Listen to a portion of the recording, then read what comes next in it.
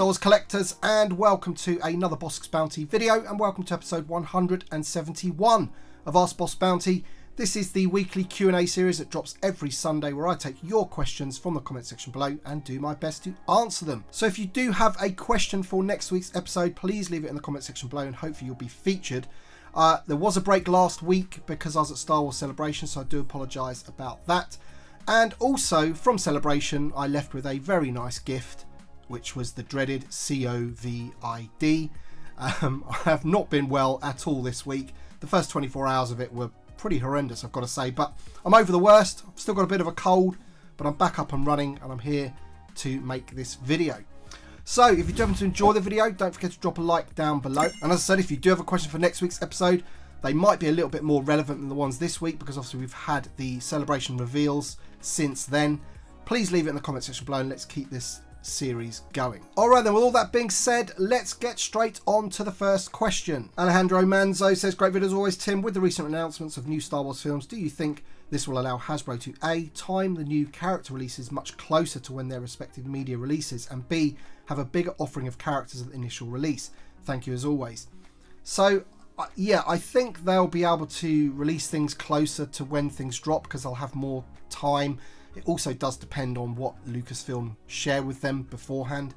In terms of a bigger offering, I'm still not 100% sure about that. I still think Lucasfilm might be a bit worried about, you know, how certain films are perceived and how well they do and how many toys they can sell off the back of them, basically. I don't think they want another Last Jedi situation where, you know, let's face it, some of the figures are still on the pegs to this very day, and then they have to just cancel completely the line of figures from the, what was it, the Rise of Skywalker. They definitely don't want that again. I think the Mando one, the one that Dave Filoni is doing, maybe they'll sort of go in harder on that, because essentially a lot of the characters that are going to be in there, we may have already seen, you know, troopers and things like that, Mandos. It might be a bit easier for them to get more characters out, but a new one like the Rey film or whatever, I don't know. I think they might wait to see what reception that gets before you get absolutely bombarded with product. Patreon supporter Aklish Doug says, question for next week, with the release of Tame Drengaran and Velkan Tazeri, do you think this could open the door for the Tonica sisters, who, like Velkan, have been endorsed by a 1,500 strong fan petition and are minor backgrounders who may have similar issues around likeness rights? Yeah, I do think it probably opens the door. Of course, we want that 4-pack to sell well for the community so that Hasbro do end up doing more of those sorts of characters. I mean, what a great 4-pack that was. It did get a good reception, I'm pretty sure, from the community and the wider community. All the people that I was with at Celebration at the time were very, very happy with it. It's one that I've known about for a little while. I may have been dropping little hints here and there over the sort of months or whatever in my videos. I did say that there was another original 96 character to come from Return of the Jedi. That was the one, Squidhead.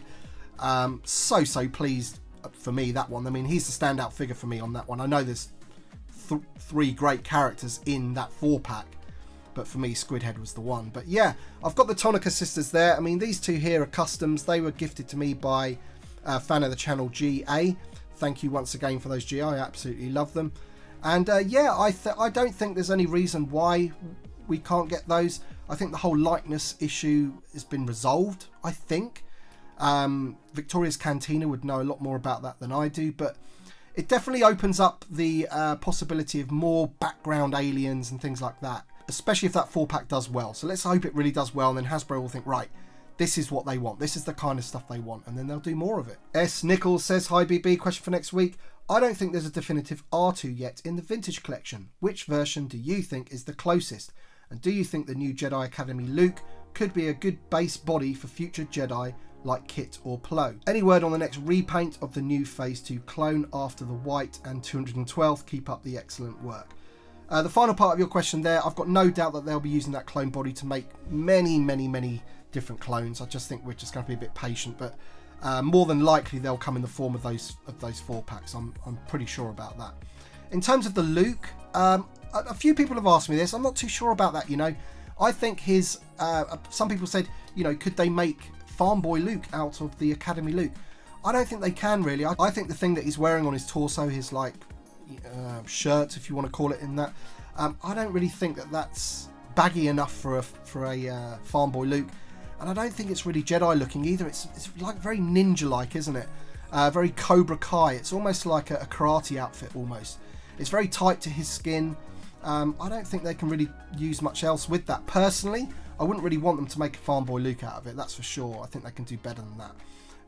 In terms of your first question, the definitive R2, I've lined up some here. I've had to put this one here because the other one that uses that mould that came out on the Empire Strikes Back card last year, I don't know where I've put him, so I've just had to put him there. But that's VC, what, 149, is it?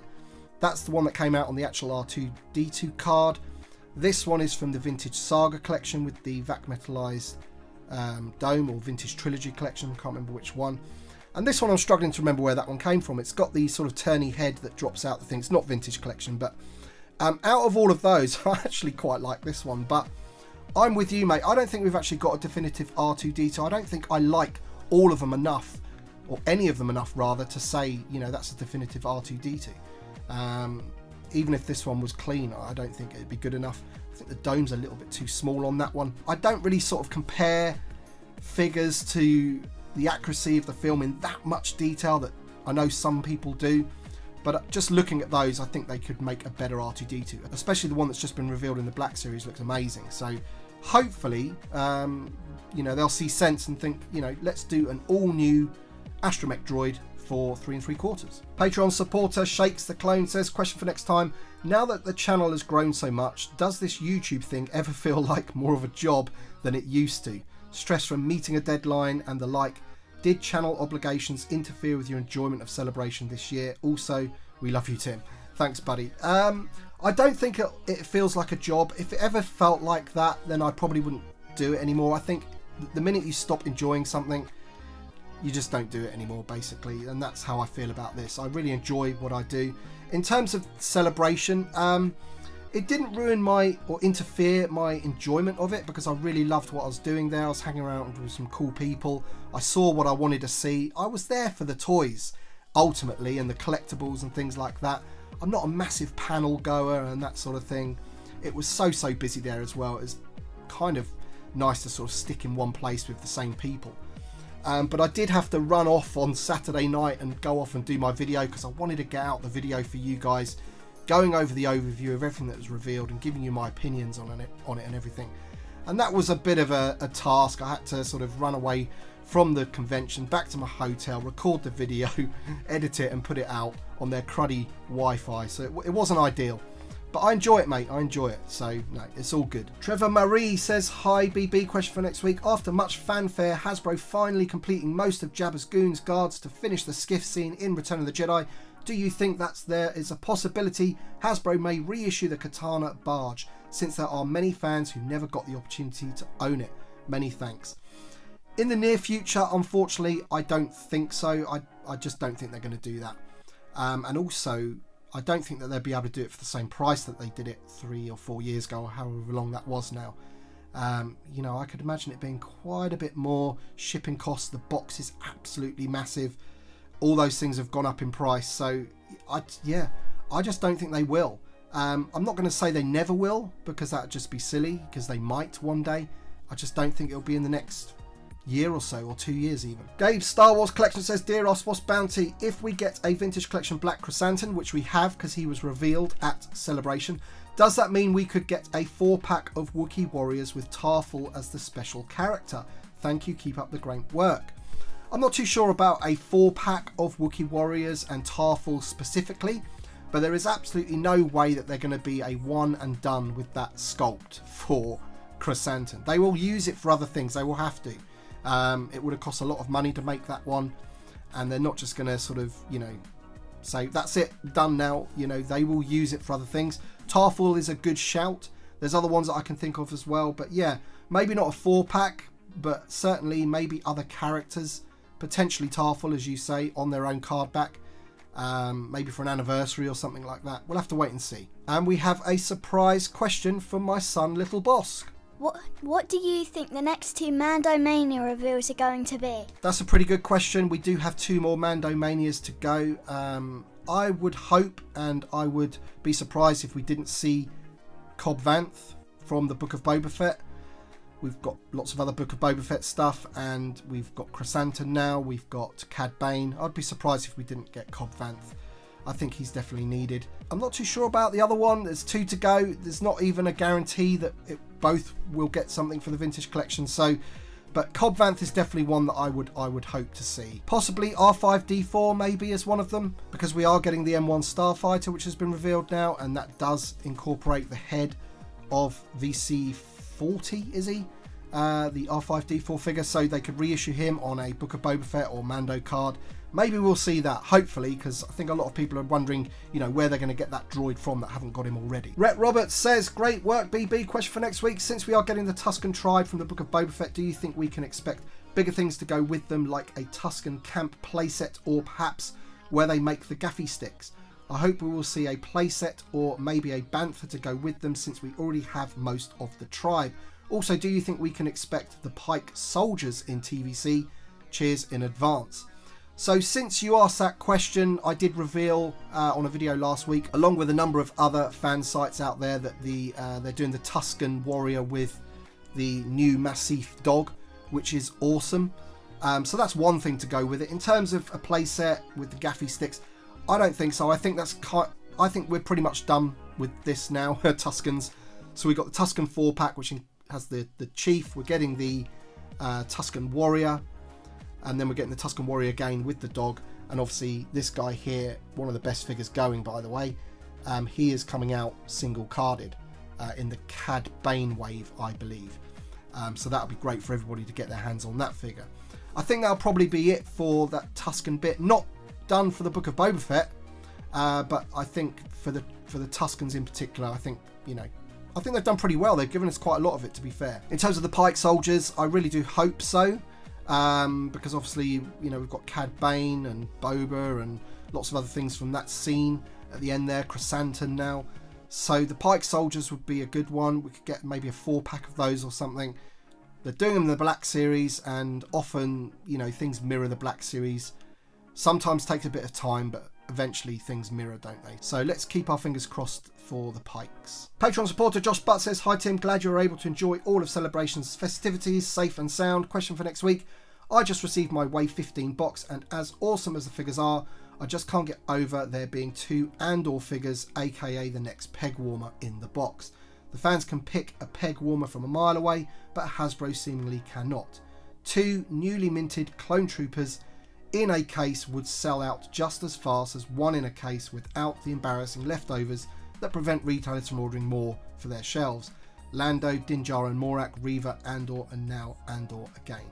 Totally agree with you, Josh, and I appreciate your help, by the way, on me acquiring that Wave 15 box, which is in the post at the moment. So yeah, I mean, looking at the case selection for that, 2 Andors, just not needed. 2 Hunters even, not really needed. You need maybe 2 or maybe 3 clone troopers in that box. That's the army builder figure.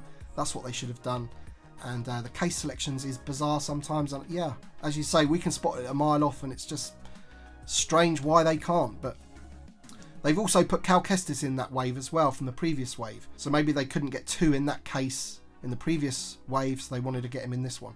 Very, very strange. Armless Walrus. I love that name. Awesome. Question for next week. It is strongly rumoured that the Ghost will be announced as the next HasLab at Celebration.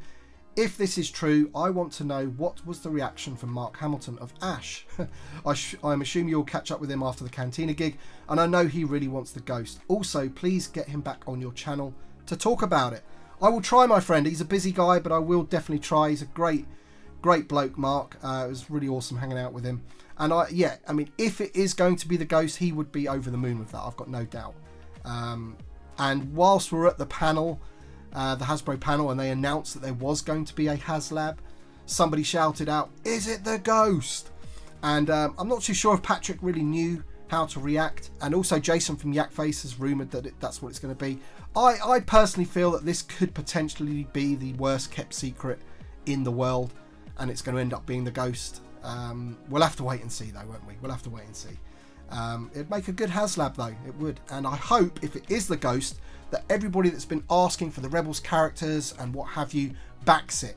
Because if it doesn't back, the next time anybody asks for something, Hasbro are going to be taking it with a pinch of salt, and yeah, we've got to be a bit careful with that sort of thing. Flick says, hello to my favourite YouTube creator. Thank you, buddy. Question for next week. Over Celebration weekend, I saw the glorious pics of the TVC Jabba's Throne Room playset decorated with all of the Return of the Jedi figures, and I know we will get a lot of will we ever get a Jabba questions. Here's my thought and question. Hasbro just repackaged the Slave 1 to a Book of Boba Fett branding. What are the chances of them doing the exact same thing with the Throne Room playset under Return of the Jedi theme? I could easily see them adding Jabba to the pack and charging $250, if not $300. They spent a lot of money on tooling the playset. Why not rebrand and resell it? So, I don't think we've actually even seen the packaging for it yet, have we? I don't think we have. So, what you're suggesting there might not even mean a change. It might come out on Return of the Jedi packaging. I don't think it will. I think it will be Book of Boba Fett because it comes with the Fat Bib Fortuna figure, doesn't it? Which looks great, by the way. But I think maybe what they could do is, you know, maybe release Jabba like they have done with the Black Series in one of those vintage style boxes. You get maybe the Jabba and then some other pieces, perhaps. Maybe another figure. I don't know. And maybe that could be like an add-on at a later date for that playset, so you can like convert it to the Return of the Jedi. That's the only thing that I could see them doing. I couldn't see them actually just changing the packaging and saying, we originally branded this as the Book of Boba Fett, but not as many of you wanted it as we thought, so now it's going to be the Return of the Jedi. I can't see them doing that. I think it's going to come out how it's going to come out. And then hopefully, as I said, like the Black Series, we'll get a Jabba the Hutt. Because a lot of people need a Jabba the Hutt. We only got the one in the Katana in the Vintage Collection. That's the only time he's come out. Previous lines, obviously, but in terms of the Vintage Collection, that's the only way you could have got him, in the barge. So he definitely needs to come out, you know, either in a box by himself or as part of a pack or something. Channel member Marco Martinez says, hello Boss Bounty, Marco from the Bronx, New York, USA. I have a few questions from the Mandalorian series. Do you think Hasbro will make a Keller and Beck in TVC? What about an army builder set for the Mandalorians from the Children of the Watch? Would we see a Luthen and Mon Mothma from the series of Andor as action figures in TVC? And would Hasbro risk in making a creature figure in TVC like the Mythosaur? Congratulations on 25k. Lots and lots of questions in there. In terms of Luthen and Mon Mothma, I really do hope so, because I love the Andor series, but I can't say for definite whether they will. I did hear a rumour at one point that Luthen was a thing, but I think he may have been cancelled for a later date, perhaps. Keller and Beck, that's the Jedi, right? He would be cool and would be a reason to make an all-new Jedi body as well. In terms of creatures, they've made one. We've got the Massif, he is coming out. Okay, it's not as big as a Mythosaur or a Blurg, but at the end of the day, it's a creature. And for me, I'm hoping that that one does well and it sells well. So that will give a message to Hasbro that creatures are a wanted thing in the Vintage Collection. And then they might do a Blurg. I'm not too sure about a Mythosaur though. I think that would be a bit too big, but you never know what will happen in the future. Alright then guys, that's it for this week's episode. I hope you enjoyed it. Please leave your questions in the comment section below for next week's episode, and hopefully you will be featured. I want to say a massive thank you to everybody for watching, and also to my Patreon supporters and channel members. I hope my voice hasn't been too bad in this. I am still suffering from the dreaded COVID. I'm not even sure if I'm allowed to say it on videos like this without getting a strike or something. But anyway, thank you so much for watching, and we shall see you on the next one.